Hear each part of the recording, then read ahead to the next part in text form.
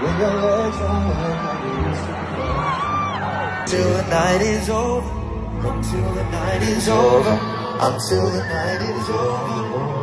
Hey yo, what up guys, welcome to Daily Trend, where we bring you the latest of celebrity gist, guys. So today we're going to be talking about Burna Boy and Ed Sheeran, shutting down the Wembley stadium, guys. So if this is the first time you are seeing this channel, kindly hit the subscribe button and like if you enjoyed this video. So after a night where Fireboy became the first Afrobeat artist, to perform in the Wembley stadium, guys, Ed Sheeran had 2 nights in the stadium, and the next artist he brought on stage was Burna Boy for the next night. So him and Burna Boy actually performed a new song which is coming out in the Love Damini album,